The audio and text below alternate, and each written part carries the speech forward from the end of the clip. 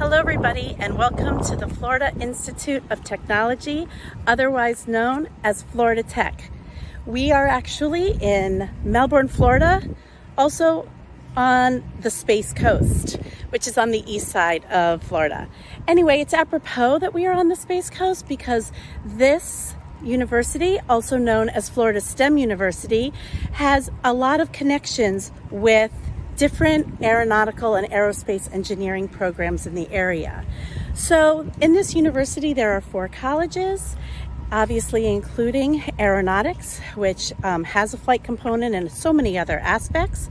Also engineering and the physical sciences with a plethora of engineering programs to choose from.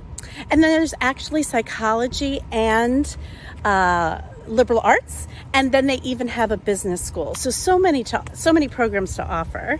There's 3,500 undergraduates from over 110 countries and all 50 states.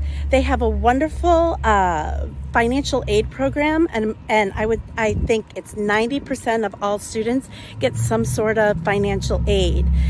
Even though it's a private institution in Florida, they do accept some Florida programs like Bright Futures and whatnot. So some of the things that are super interesting about this school is they have their own botanical gardens. A lot of students like to escape into the different paths near the water and the river just to study and to be out in nature, because after all, we are in Florida and we're really lucky that we have good weather for today's tour.